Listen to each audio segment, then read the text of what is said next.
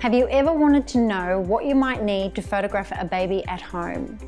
Well, I'm going to share with you lots of tips and advice and some of the things that you might need.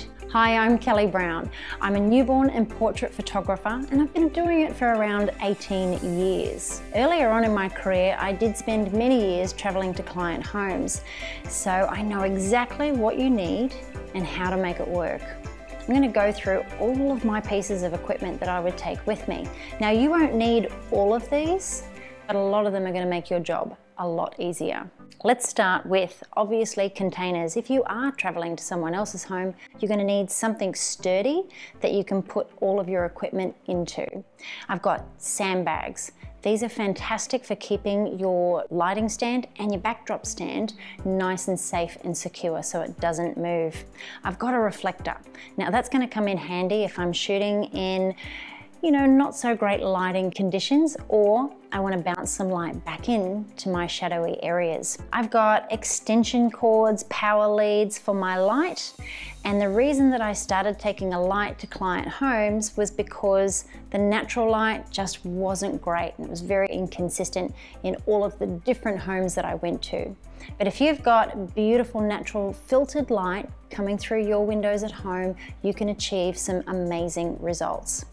I've got a backdrop stand. Now this allows me to put a backdrop up so I can photograph people in front of it, but it also allows me, when I'm using my posing bag, to clamp up my blankets to create a smooth, soft background without any creases. The umbrella that I use is very large. You don't need one this big, but mine's a 180 umbrella and it's white on the inside. That means that the light's going to bounce in and then come back out through the diffuser that I've got here on the front, and that's going to create soft light. When we photograph babies, we want beautiful soft light to highlight all of their little features. Another quick tip when it comes to lighting: if you lay your baby down on the ground, make sure the light comes down across the face. We want the top of the head tilted towards the direction of light, not the chin. When the light comes up this way, we get what's called gauze lighting, and that creates a lot of unflattering highlights and shadows, so something to look out for. I've got a heater. When you're photographing a baby, you want to make sure that they stay nice and warm. And when saying that, I've also got a temperature gun. Now that's going to help me keep an eye on the temperature, because if it gets too hot, the baby can become overheated. If it gets too cold, the baby won't sleep soundly. So you've got to find that right temperature in the middle. I like to keep my space at around 27, 28 degrees Celsius. But if the baby's wrapped with multiple layers on, that's going to be too hot. So bring that temperature down to around 24, 25 degrees Celsius when they're nice and cozy. I've got wet wipes, because we know there's always lots of little accidents, and I've got hand sanitizer.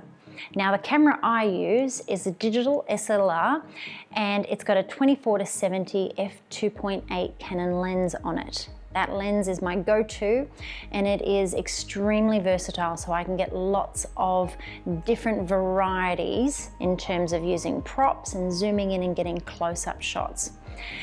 I've got a backup memory card, because we always need one of those, because sometimes things go wrong. We've got backup batteries that are fully charged.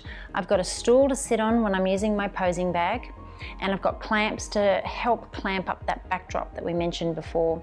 I've got lots of supports and even some cloth diapers, which are great to put under the baby to help support them into different positions. I've got blankets to layer my posing bag.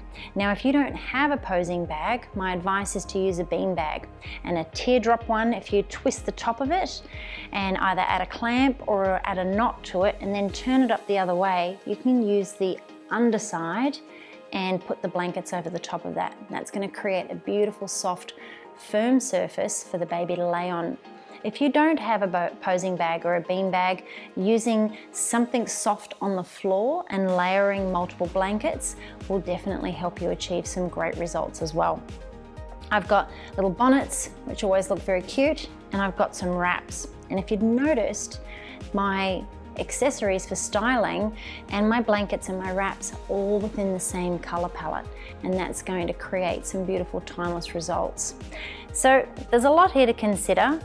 You don't need all of it, but a lot of it is going to make your job very, very easy when photographing babies in their homes. If you want to know more about how to photograph a baby at home, you can find my guide to in-home sessions at kellybrownonline.com, as well as lots of tutorials on how to get the best lighting, how to pose a baby in a prop, and how to achieve those beautiful curly shots on a posing bag. Make sure you hit the subscribe button as well so you don't miss any of my future videos coming your way.